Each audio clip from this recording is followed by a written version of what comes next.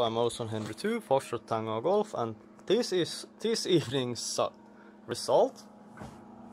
I have minus 56 dBm on 18.8 GHz from a system that I'm feeding 10 dBm of 2.688 MHz, which goes through this nice coax from here into this multiplier brick here.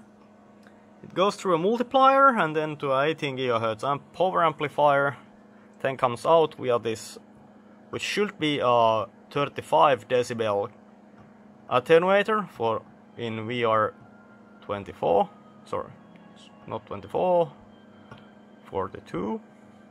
It goes to an VR42 to SMA, yeah, as apparently it's SMA, not, at least it looks like SMA, not 3.5, but oh well.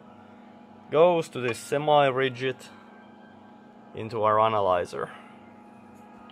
So, yeah, I would most definitely not call it time well spent.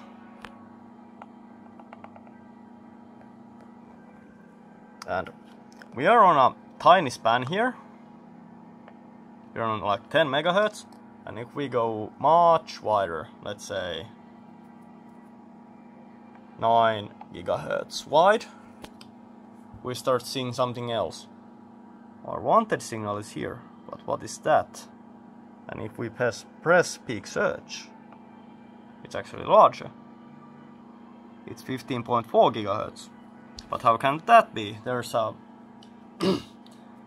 18/19 GHz bandpass filter inside of it. In fact, let's turn this off. And it stays. Yep, it's oscillating. And this is actually slightly below the waveguide cutoff of VR62, so it's in reality this is stronger than this. It's going through the attenuator. The VR24 is nominally like 18 GHz, so it's getting closer to the cutoff. And if we take our span and go from, let's say, the current 9 GHz to something fun, let's say 12 GHz span, it gets even more fun. Oh, this time there's only that one. There's sometimes also a 20 GHz oscillation here. Let's tweak the output attenuation a bit and let's see if we can find it. And yep, with some output attenuator settings, well, which this has in a really convenient knob here, it starts and stops oscillating from time to time, which is of course supremely nice. Let's go to bandwidth and increase it a bit so it updates a bit faster. And let's see, there we go.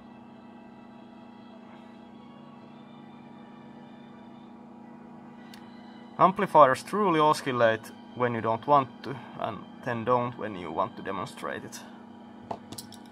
But yeah, thankfully I have more of these, so I can just check if this one was a damaged unit or not. If they're all like this, then my dreams of using it as a multiplier might be gone.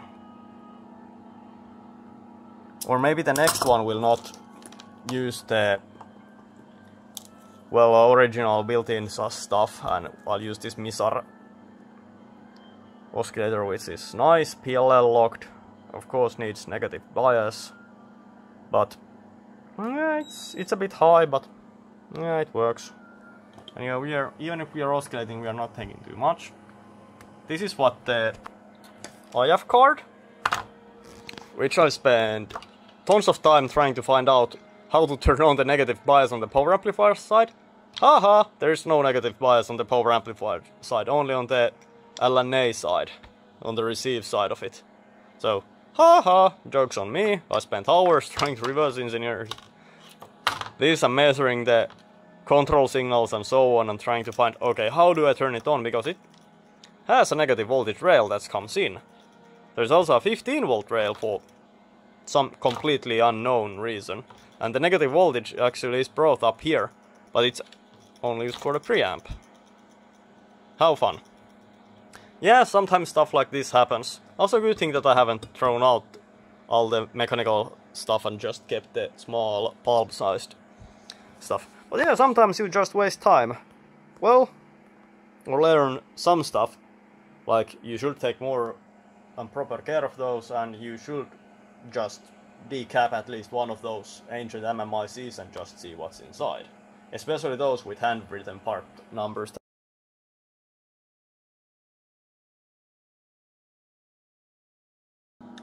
I'm getting total minus 12 dBm on the wanted frequency from it, but it no longer oscillates at all, because apparently I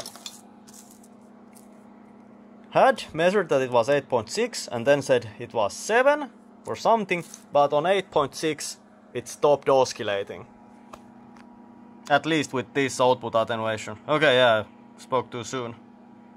But at least if I don't touch that, which is the output attenuator, it's mostly stable. And the wanted frequency is now stronger than the harmonic. Sorry, not harmonic, but the oscillation stuff. And now that oscillate, we have all kinds of nasty stuff there. So yeah, it's not perfect, and it's gonna be more drive, so the other unit is gonna get this one. I'm targeting like around 19 GHz because this is a 19 GHz model. I'm also hammering it much more strongly. I was told that the beam lead diodes used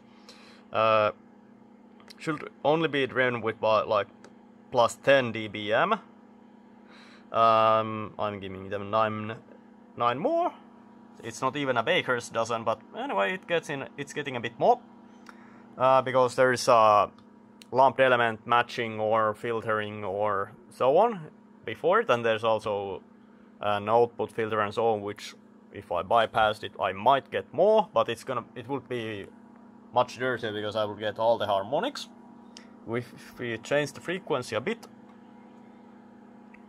we can see that the output does not grow that much if we go up higher. But yeah, and you can see that it just completely drops off. And then we get it back.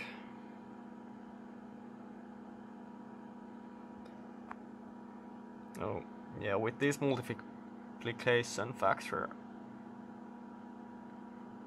it peaks around there. So yeah, it's a 19 GHz amplifier. Who knew? Okay, let's go a bit higher. So here's another multiple. Let's see if we can get more on this one. So nope, we are still much lower than we could be.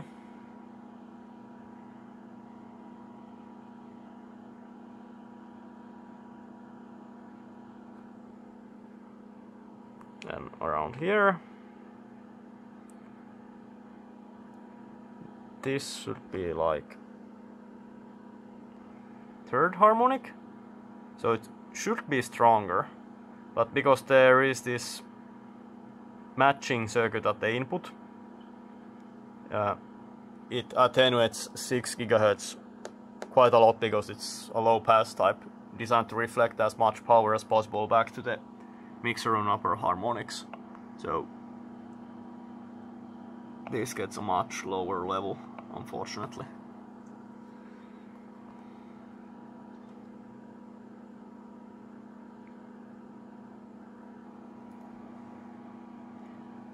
So when we go back to bottom end, something shorting or dead.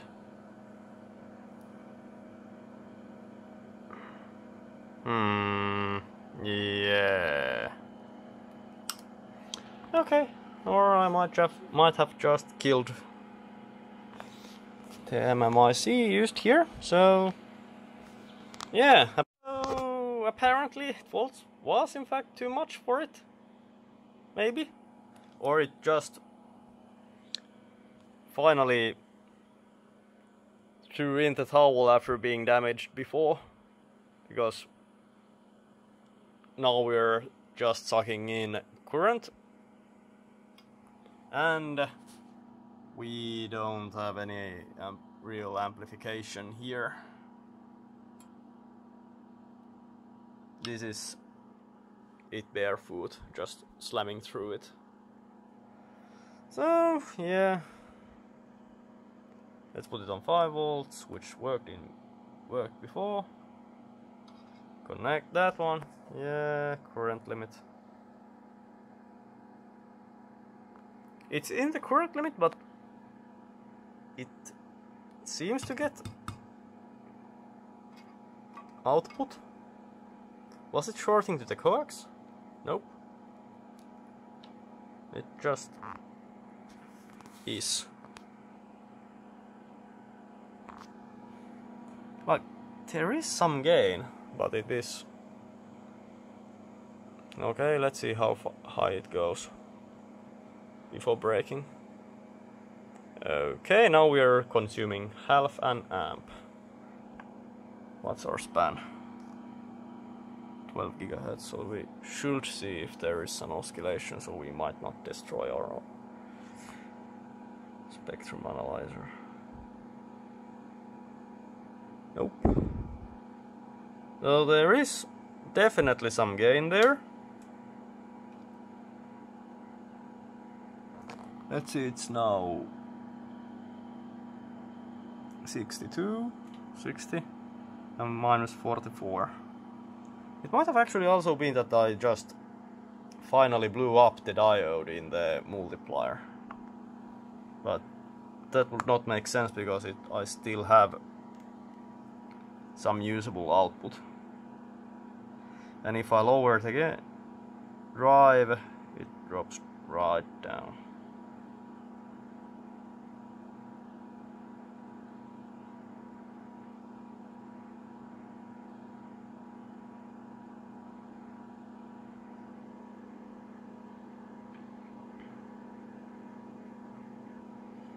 Yeah. Weird thing.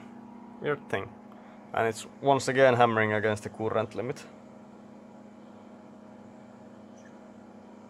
This is looking more like a power amplifier, but it's just not amplifying it. So I'm not too happy at all.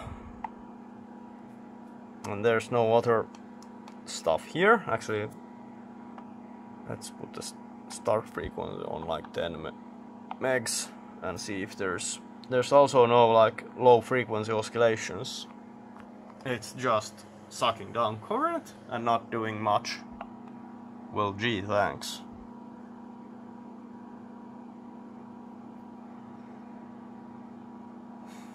Oh well, this was Ocean Henry 2, Foxtrot Tango Golf, and maybe next time we'll do it somewhat differently.